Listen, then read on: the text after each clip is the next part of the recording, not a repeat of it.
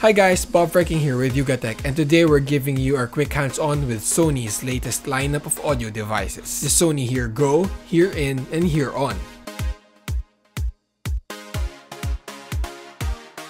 First off is the Sony H.ear Go SRS HG1. It is one of Sony's premium sounding wireless speakers with high resolution audio, extra bass features, and allows you to stream audio from nearly any audio device. There's 5 different eye-catching looks in lime yellow, Floridian blue, Bordeaux pink, charcoal black, and cinnabar red. There are 5 soft buttons with smooth to the touch finishes: power, extra bass, volume up, volume down, and hands-free call. It features dual 35mm full-range drivers and passive radiators paired with high-resolution audio. It also has an array of connectivity options like the standard 3.5mm audio input, Bluetooth, USB, DLNA, and Wi-Fi. Like other Sony speakers, it boasts exceptional sound quality. The battery life is rated at around 12 hours, which is great. It's excellent when it comes to highs with clean mid-range, which makes vocals sound crisp and present. It also has a punchier bass thanks to its extra bass feature, which overall improves the sound quality.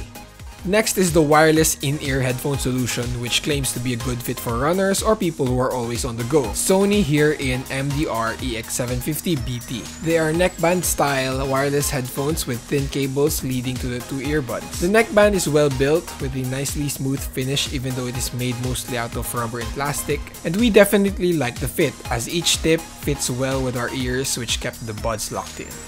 The Sony H.ear In features 9mm dynamic drivers which give decent sound with rich and clear details. It also has Sony's relatively new LDAC Bluetooth codec, which claims to transmit approximately 3 times more data than conventional Bluetooth. It has cleaner sound with a little more depth and clarity, and volume is great and enjoyable even if it is set into a higher volume. There's plenty of bass oomph, and the sound signature is also decent enough. The mid-range is clear and natural, and definitely excels in different genres of music like acoustic, rock, pop, and electronic.